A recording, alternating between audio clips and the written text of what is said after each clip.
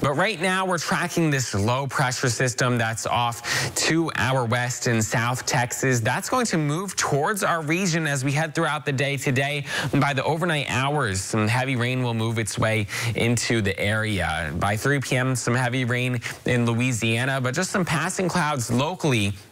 But then by 11 p.m., we're going to start to see that rain moving into our region. Widespread heavy rain at 4 a.m. This will come along with some thunder and lightning. And then by 7 a.m., that rain moves out of the region tomorrow. So we shape up for a pretty dry day during the daytime hours tomorrow as this cold front moves through the region. And we clear out pretty nicely, seeing quite a bit of sunshine by 3 p.m. tomorrow. Severe weather risk hugging the coastline overnight tonight. That's an isolated risk, 1 out of 5 risk for some severe weather this overnight time frame, and wind gusts will be on the medium scale. An isolated tornado and isolated areas of flooding cannot be ruled out as well. So that's something we'll continue to track into the overnight hours here at First to Know Weather. Future rainfall, about 2.5 inches of rain tonight in Tallahassee, 3 inches in Soft Choppy, 1.5 inches of rain in Moultrie. And then as we head into our Monday and Tuesday, another severe weather system moves through,